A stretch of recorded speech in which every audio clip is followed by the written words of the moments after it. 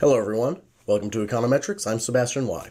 In this video I'm going to show you how to create binary or dummy variables based on categorical and other types of data and then use those in a simple regression. We've got our cars dataset loaded up again. Taking a look at our data browser, you can see variables that are strings or words are shown in maroon text instead of black like the numbers are. We've got origin, make, and model that are all strings. We might want to use some of this information in a regression, but of course we cannot put variables that are not numbers into a regression. So we're going to talk about how we do that today. Suppose we are interested in estimating the impact of a car being made in Europe on the price. So first we're going to have to make a European dummy variable. Remember that dummy variables have a value of 1 if it fits the category and 0 if it does not fit the category. We're going to need to use logical statements to do this. I'm going to make a new variable. So we're going to use gen, and you can call this anything you want. I'm going to call it euro for European car, equals. Now we're going to make a logical statement. Stata will convert any logical statement into a 1 for true and 0 for false. And so we're going to put in the statement origin double equals, in quotes, Europe. Make sure you're very careful when you're typing this in because strings are case sensitive.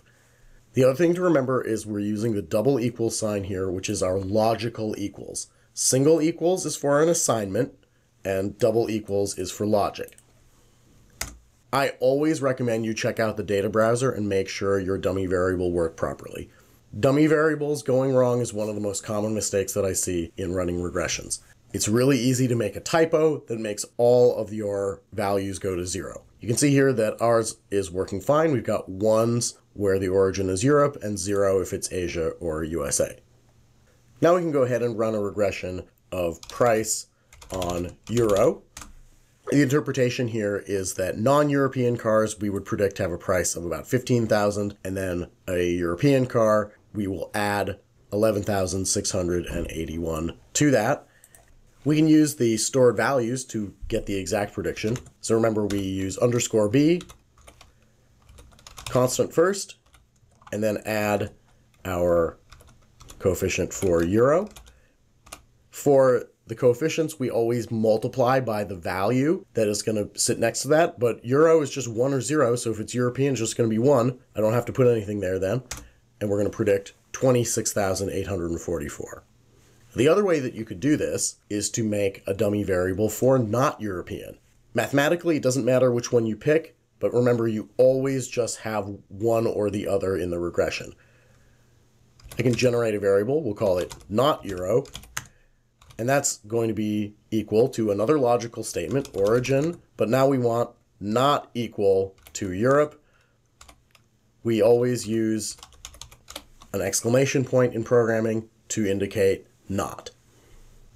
I can now run the regression of price on not euro, and you can see that mathematically we get the exact same predictions. Now, not euro has the same coefficient but negative as compared to here, and you can see that for the European cars, a 0 is going to sit next to that not euro coefficient. That's going to go away, and we get the exact same prediction that we did in our model before. So mathematically, it does not matter which one you pick. You just have to remember how to interpret it properly. You can also create dummy variables based on numerical variables if you want.